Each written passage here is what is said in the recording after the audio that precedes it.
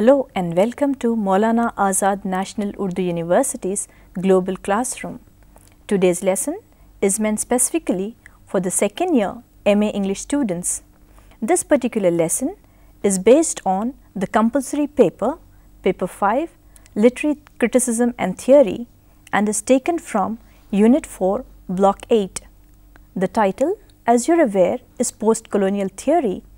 Those of you who have already read this particular paper from the self-instructional material sent to you, I am sure you have started reading straight from Aristotle's Poetics to the various blocks, and by the time you have come to Block 8, I am sure you have also realized that in the later half of the 20th century, several disciplines have influenced literary criticism and theory.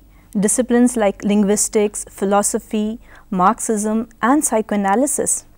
One such theory that was influenced in the later half of the 20th century is post-colonial theory. And to talk to you today about post-colonial theory, we have with us Professor Syed Mujibuddin. Professor Mujibuddin is Professor of English, Department of English, Hyderabad Central University. He was also associated with the Kakatiya University. Professor Mujibuddin did his PhD from the University of Kent, UK. His areas of specialization are Indian English fiction, Shakespeare studies, Victorian literature and 20th century English literature, and of course not to forget post-colonialism. Therefore, we will now turn our attention to Professor Mujibuddin and ask him what is it that we understand by post-colonialism. The term post-colonialism refers to the social, political, economic and cultural practices which arise in response and resistance to colonialism. It is not a naive chronological sequence which supersedes colonialism, as the name implies, but is rather an engagement with and contestation of colonialism's discourses, power structures and social hierarchies. It also assumes an inevitable connection with the mother country, the metropolitan center, that renders all cultural output emanating out of this connection, this writing back to the center, necessarily hybrid and syncretic. Sir, will you please expand on this notion of hybridity? The dynamic hybridity that critics like Homi Bhabha, for example, have suggested to us actually emanate from the works of Salman Rushdie, for example, whose Midnight Children is an example, a very good example of how hybridity works in post-colonial literary theory and criticism. We find here in Midnight Children, for example, that the hero, Salim Sinai, is actually a bastard son, born to actually an Englishman and a gypsy girl, but born and brought up in a Muslim family, who because he was born into that family, is actually replaces another Hindu son, the actual Muslim son who should have been there. He replaces that son, and as a matter of fact usurps that place. So, that image of usurpation that occurs in Midnight Children becomes the symbol of also the kind of hybridity that Salim Sinai actually symbolizes all through the book. So, he is not just Muslim in that sense, but also Hindu and Christian and also tribal. Okay. And this hybridity, this plurality of India is actually what is reflected in Salim Sinai's character. In fact, entire structure of the book as well, because it's Rushdie has spoken about how he has been influenced by various forms of literature. He has, for example, talked about how the Tindrum, the German novel has influenced his work. But he has also acknowledged the fact that it's the Indian storytelling form, the oral form, which has influenced his work. So, it is a lot of influences that come together on Salman Rushdie's work and and pronounce its hybridity as a matter of fact. You have seen how the notion of hybridity works in Salman Rushdie's Midnight Children, and if some of you have opted for this text, you can now go ahead and apply post-colonial theory to a study of Midnight's Children. Sir, may I now ask you about some more examples of post-colonial literature? Those literatures which have a connection with the mother country, as I have just explained, especially England. So, in this connection, most of the literature that comes to mind is from not just India, as we have seen, as we have just discussed Midnight Children, but they also come from countries like Canada, Australia, New Zealand. These are the kind of first world countries, as a matter of fact. And then there are other countries which we can classify as third world countries, like Africa, for example, where people like Chinua Achebe and his book Classical Things Fall Apart, for example, is an example of how post-colonial literature works.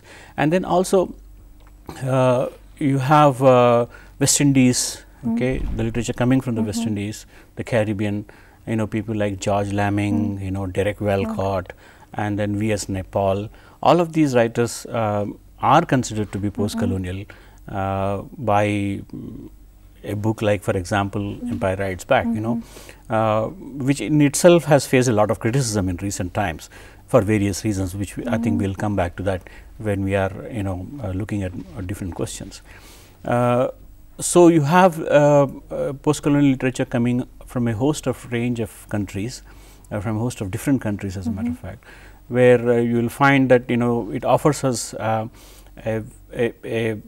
interesting variety of different kind of literary experiences. Okay, for example, you will find that in Canada you have a lot of literature that is actually also writing back to England, but in ways which are different from what, say, an Indian writer is writing back to the English Centre. Okay. So, I think these are complex questions, as a matter of fact, and you would need to perhaps look at each country and its literature to see how each country has its own specific post-colonial experience, as a matter of fact, which is reflected in its literature again. Okay. In this context, can we also place the Canadian writer Margaret Atwood and the Australian A.D. Hope as post-colonial writers? Of course, you could. Though I can't talk much about these writers because I don't have much reading in these areas. What I can say is that both A.D. Hope and Margaret Atwood do actually also share this hybrid urge to not just look at their own Canadian native experience, I mean quote unquote native experience, but also to write back to the center, because they, England is, I mean, so many ways much closer to the experience of these writers. Okay, not just because they are only white, but they also have very deep connections with England. Maybe not as much as India and other third world countries do, but certainly these are kind of first world relations that have always existed with the mother country, England. Okay. Now that the concept of post-colonialism is clear, sir, will you please tell us what was the major influence on post-colonial theory and who are the major thinkers who have greatly influenced post-colonial thought? Michel Foucault through Edward Said, Jacques Derrida through Gayatri Chakravarti Spivak appear to be the main influences on post-colonial thinking, though these critics as well as Homi Bhabha draw their inspiration from a wide range of thinkers, from Descartes to Karl Marx. All the three critics that I have just mentioned have helped shape the notion of the post-colonial as we know and discuss it today. Other early contributors to these areas are O. Manoni, who draws an important literary parallel. His book, for example, is called Prospero and Caliban. And then there is Albert Memmi, who in his The Colonizer and the Colonized actually draws parallels with the colonial experience, draws parallels between the colonial experience and the Holocaust experience, for example, which is, I think, very interesting in many ways, which are not many people have looked at that area. The most important of these early thinkers, of course, is Frantz Fanon, whose The Wretched of the Earth and Black Skin, White Masks are considered to be the classic works dealing with the psychology and consciousness of the self under colonialism. It might be useful to record here also that Fanon's work is also much influenced by the French psychoanalyst and thinker Jacques Lacan. Okay. So, after having looked at Foucault's influence on post-colonial theory, sir, will you expand a little further and tell us something about Foucault's view of power and how it has helped shape post-colonial theory? Power, according to Foucault, is the relationship between two or more entities. Within this relationship actually, entities struggle and maneuver for position and advantage. So, for instance, the capitalist owner and his factory workers confront each other in a field of power that contains both opportunities and constraints for both the parties. As Foucault himself says, that power weakens and vacillates is in fact mistaken. Power can retreat here, reorganize its forces, invest itself elsewhere, and so the battle continues. It, that is power, traverses and produces things. It induces pleasure, forms of knowledge, produces discourses. Knowledge plays an important part in these relationships. Power is a field within which certain kinds of actions are allowed, while others are not. That is, power is a term we give to a set of rules that govern our interaction with one another. But these rules and the overall game that produces them must be invented before the field of power can be constructed. Thus, knowledge has to be created before power can be exercised. Thus, knowledge in this way is linked to power. It only assumes the authority of the truth that has the power to make itself true, not necessarily the truth of knowledge in its absolute sense, but of a discursive formation sustaining a regime of truth. As Foucault himself points out, nothing has any meaning outside discourse. So, Ngugi's Weep Not Child now has a new perspective if we place it in Foucault's view of power. Ngugi also talks about educating his native people and how thereby they can gain freedom and power for themselves. But apart from this, we are talking about post-colonial theory, and I think a study of post-colonial theory would be incomplete without referring to Edward Said and his monumental work Orientalism. Will you please tell us what is the main argument of Said's Orientalism? Edward Said's Orientalism actually borrows the basic idea of discourse and power from Foucault. Okay. The main argument of Orientalism, as Said outlines it in his introduction to the book, is that European culture, and I quote Said here, managed and produced the Orient politically, sociologically, militarily, ideologically, scientifically and imaginatively during the post-Enlightenment period. The book also argues that European culture in fact gained in strength and identity by setting itself off against the Orient as a sort of surrogate and even underground self, as some sort of double that contains within itself both its positive self and the negative other. What then, sir, is the significance of Said's work Orientalism? The significance of Said's Orientalism cannot be overstated, as a matter of fact. In one stroke, it brought to the notice of people, both academics and otherwise, that Orientalism is not an innocent and enthusiastic discipline that is interested only in the noble pursuit of knowledge, but also that it is a blatant attempt to create a powerful tool that can help oppress an entire people and their history. For example, as Said himself has said elsewhere, Said's book actually helps us notice that that European interest in Islam actually derived from the fear of its being monotheistic, okay, culturally and militarily a formidable competitor to Christianity. Okay.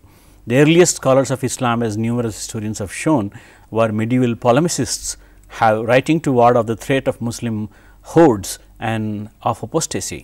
Okay. In one way or another, that combination of fear and hostility has persisted to the present day, both in scholarly and non-scholarly attention to a phenomenon where Islam is viewed as belonging to a part of the world, the Orient, contraposed imaginatively, geographically and historically against Europe and the West. And this has helped other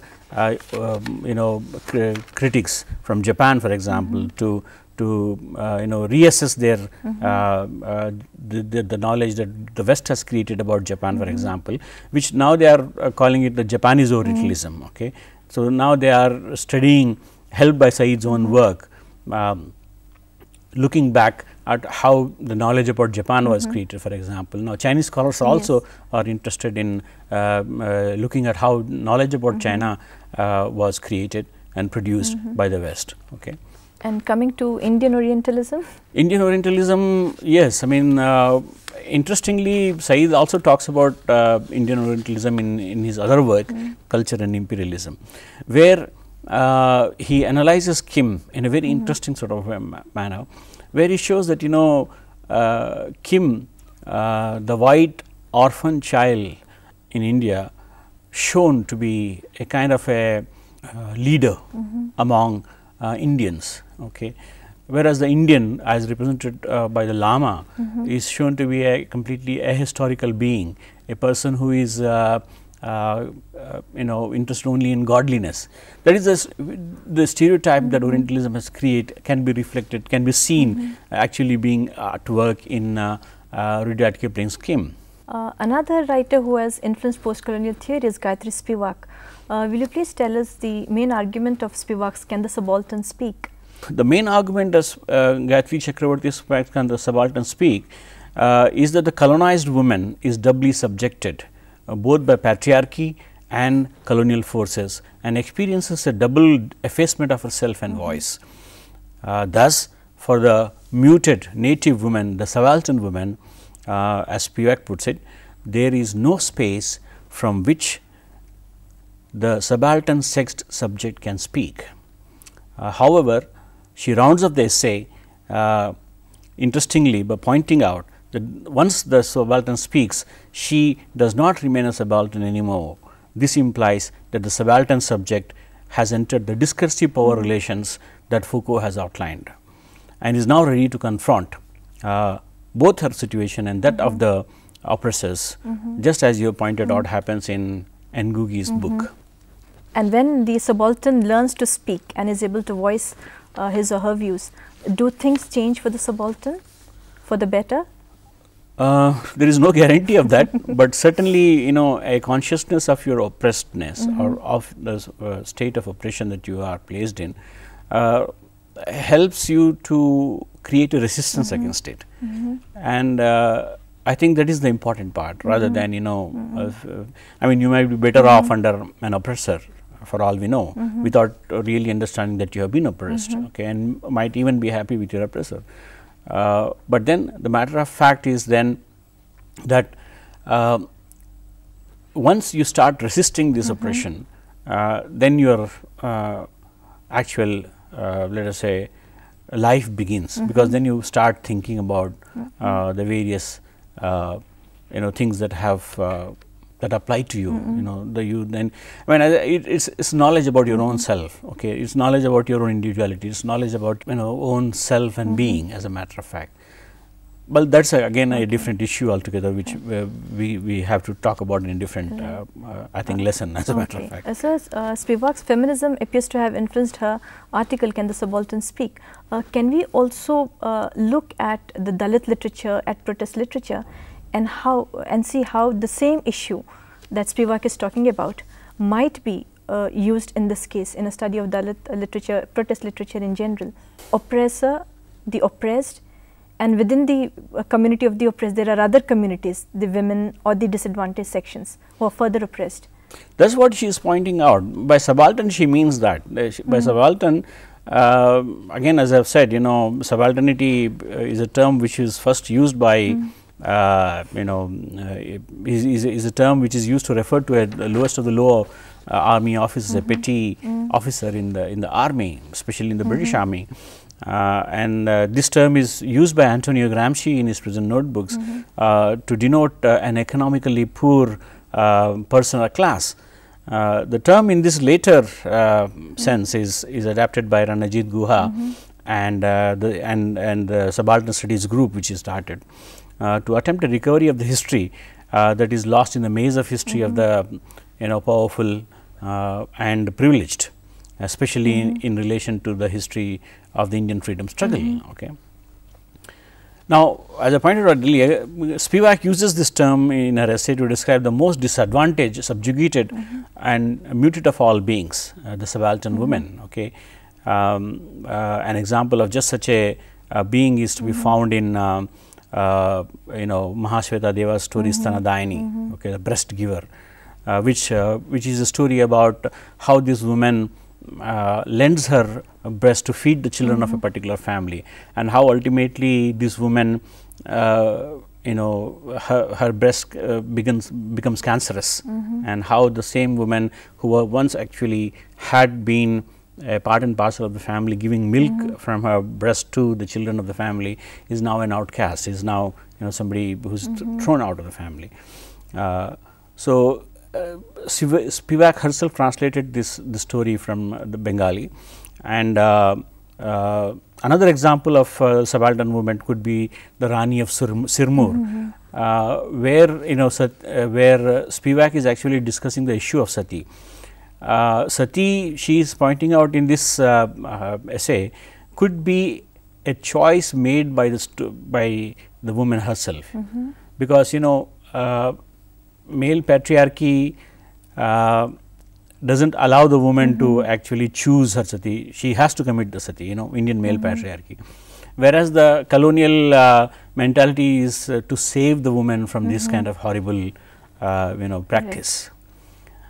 In between these two double colonization, what is forgotten is that the woman could also exercise her choice. Okay, that's the point that she is making there, her agency, and the fact that this agency is completely effaced, the fact that her voice is completely effaced, is what makes her subaltern, because she cannot speak.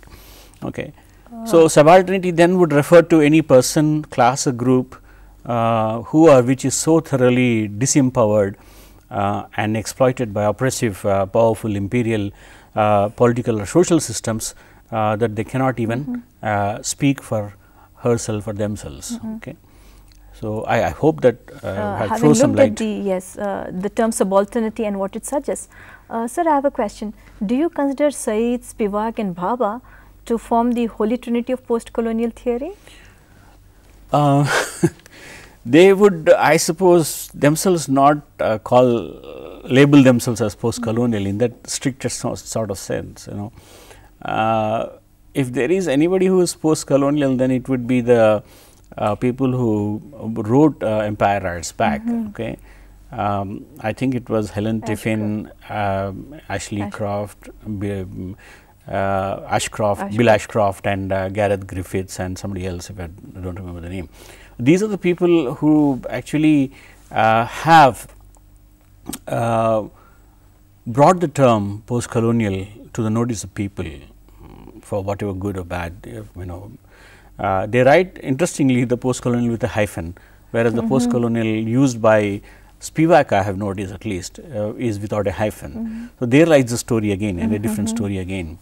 But nonetheless, there have been problems with a lot of problems with the notion of the post-colonial as expounded by Bill Ashcroft and others in Empire Rights Back. So, what are the challenges that face post-colonial theory today? Is it the same as it was a little earlier when it was introduced with a bang and everybody fell for the term and fell for the theory, or have there been criticism or any other different point of view? I don't know. I mean, whether it was Big Bang, either Big Bang theory. I don't know if it works in relation to the post-colonial theory here. But the work of Edward Said and Spivak and Homi Bhabha, for example, did excite many people. Okay, this was giving them a new direction. to write about their own experiences. For example, this was a good shorthand to write about so many issues that were concerning them, and all those people thought that they now had a way to deal with these things. But in Empire Writes Back, it's a academicizing of the term post-colonial. That book is meant for college and university study. So that was what mostly the objection is about that book. However, in recent times, the entire idea about the post-colonial theory has also come under fire from different quarters. These criticisms have stemmed from an examination of the politics of the post-colonial theory, which, as your lesson points out, has been looked at with suspicion by people like Ejaz Ahmed, Arif Derlik, Anthony Quaim, and others. These critics rightly point out that most post-colonial critics live and work within a Western metropolitan academic setting, and hardly if ever are closer to realities of the world that they write about. Okay. Critics like Benita Perry question the politics of a critical theory that privileges the hybrid position, okay, that eternally writing back position, okay, as the primary form of social discourse, which here discourse is overriding for Benita Perry. The problem with post-colonial theory is that discourse covers everything. Okay, as though there is nothing else beyond discourse, in the post-colonial experience. So she implies, as actually Empire Writes Back points out, that these models that stress to inscribe the inescapability of the discourse, which constitutes the colonizer and the post-colonized, who are inevitably bound up in writing back to each other, are in fact only a sophisticated mask over the face of a continued neo-colonial domination, as he says, very strong words. Most recently, Theory's Empire, that new book that has come out, has again challenged the assumptions of post-colonial theory and claims that major figures in post-colonial theory, that is like epitomized by Spivak, Said and Bhabha, argue only through epigrammatic generalizations than through empirical evidence or strong historical grounding. In this respect, I think in the light of these challenges, post-colonial theory perhaps now is in need of overhaul. Okay. It should perhaps rethink its location in the metropolitan center, and perhaps also desist from riding its hobby horse of high theory. One of the ways that post-colonial theory could be more meaningful is suggested by Spivak's activist interventions in many issues in Bengal and other places. We had a very enlightening talk today on post-colonial theory, starting by understanding what post-colonialism is. By looking at the notion of hybridity, we've moved on to look at the major influences on post-colonial theory. We talked about the major thinkers who have influenced post-colonial theory. We've also looked at the major contributors to post-colonial theory.